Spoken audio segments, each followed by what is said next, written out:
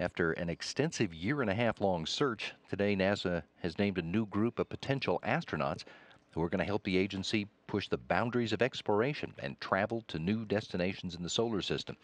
There are 8 candidates who've been selected as NASA's newest astronaut trainees. They hope to be among those who will be the first to launch from the United States on commercial American spacecraft. This 2013 astronaut class, the 21st class in NASA history, comes from the second largest number of applications NASA ever received. More than 6,000 people who applied to be astronauts this time around. And of the 8 candidates, half of them are women. And that makes this the highest percentage of female astronaut candidates ever selected for a class. This group will get a wide range of technical training at space centers and remote locations all around the world to prepare for missions to low Earth orbit, an asteroid, on to Mars. The candidates will be discussed this afternoon at a Google Plus Hangout that will begin at 3 o'clock Houston time this afternoon. We'll have some more information on that for you in a minute. But first, I'll introduce you to the newest astronaut candidates in the United States. First is Josh A. Cassada, Ph.D. He's 39 years old, originally from White Bear Lake, Minnesota. Cassada is a former naval aviator who holds an undergraduate degree from Albion College and advanced degrees from the University of Rochester in New York.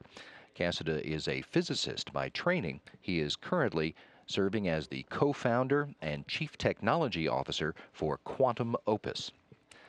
The next is Victor J. Glover. He's 37 years old, a lieutenant commander in the United States Navy, and hails from Pomona, California, and Prosper, Texas.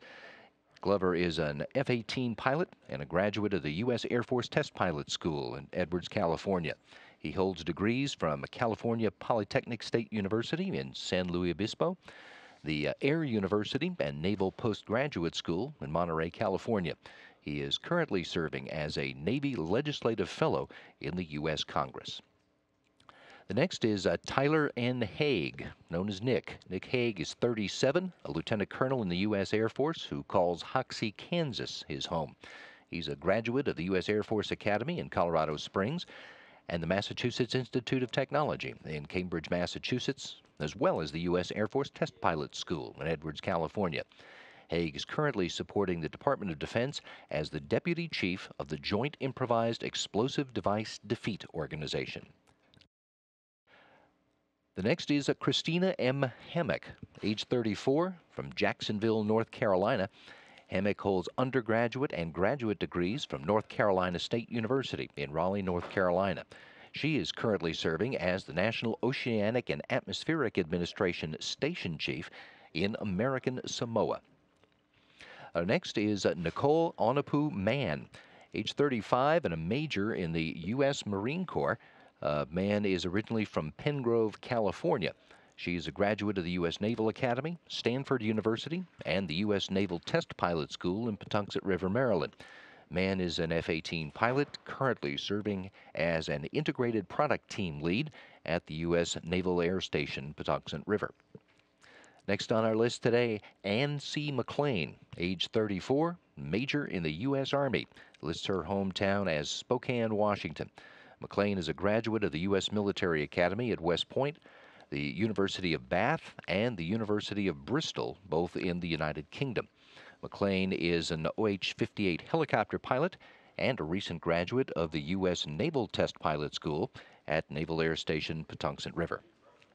Number 7 on the list today, Jessica U. Muir, Ph.D. Dr. Muir is 35 years old from Caribou, Maine.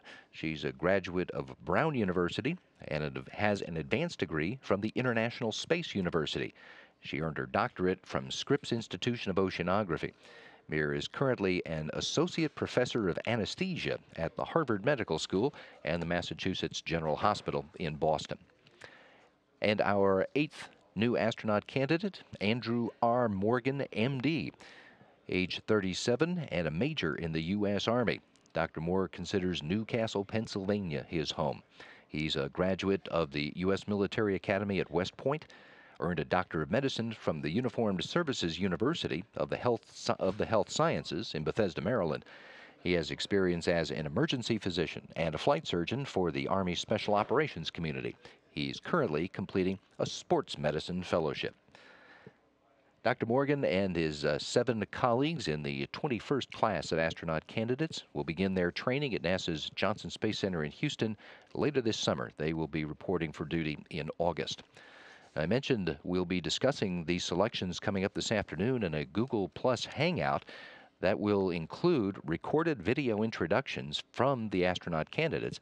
We'll also be discussing the selection and the training process. And NASA's social media followers can submit questions on Twitter and Google Plus in advance and during the event. You should be using the hashtag AskNASA. Now, before that hangout begins, NASA will open a thread on its Facebook page where the questions can be posted.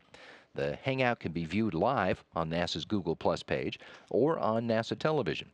To join the hangout, you should go to http://go.nasa.gov/126MOLK.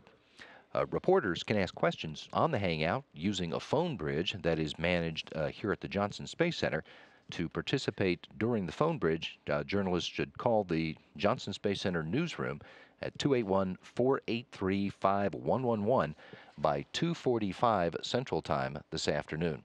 To participate in the Google Plus Hangout with the 8 new astronaut candidates announced today, the 21st class of astronauts serving the National Aeronautics and Space Administration.